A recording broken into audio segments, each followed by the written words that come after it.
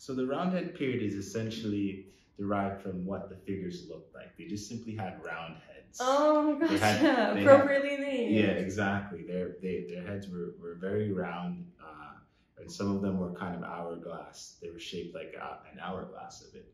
So hence the term the Roundhead period. Roundhead. But that was during the pastoral period of let's see, that was 7,000 BCE. Gotcha. Right. Okay. Yeah. So that was much later. But we see here a horned deity of some sort. She's clearly female. She has breasts, but she has head. She has horns. Sorry, and she's quite large.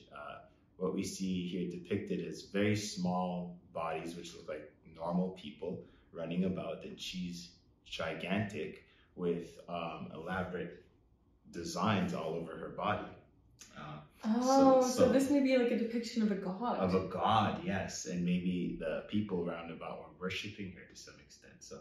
So yes. So much of the art from the ancient world is religious in nature. Very It seems like from the very beginning. Yeah, absolutely, I agree with that. It's very mystic, very obscure. And this piece looks like intricately done, like done with skill. Absolutely, absolutely, and that style once again is developed. It's very consistent, from all the way from Morocco to North Egypt. We see that similar sort of slender body, simplified forms, but it's still anatomical. You can still tell it's a human being, or you can still tell it's a female versus a male. Right. Whereas the female shapes are more hourglass-like, and the male shapes are more broad and straightforward. Gotcha. So it's pretty interesting.